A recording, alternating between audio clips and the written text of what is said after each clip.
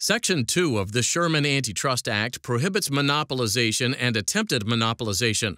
Both require proof of engagement in anti-competitive conduct.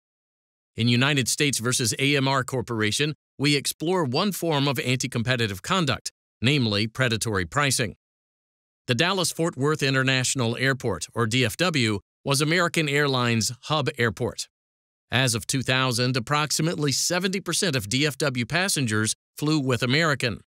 But a few low-cost carriers started to attract increasing passengers by offering lower fares on 4 key routes. American responded by lowering its prices and increasing passenger capacity on those routes. As a result, each of the low-cost carriers failed to acquire any significant market share and ultimately either moved elsewhere or ceased to exist.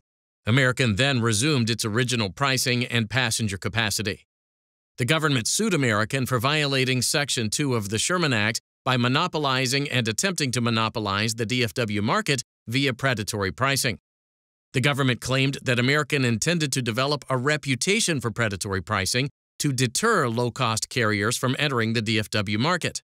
To demonstrate predatory pricing, the government relied on 4 non-traditional proxies for marginal cost, purportedly showing that American's conduct resulted in American operating at a net loss. American moved for summary judgment, arguing that under the traditional proxy, namely average variable cost, it wasn't pricing below cost and therefore wasn't engaged in predatory pricing. The district court granted summary judgment in American's favor, and the government appealed to the 10th Circuit.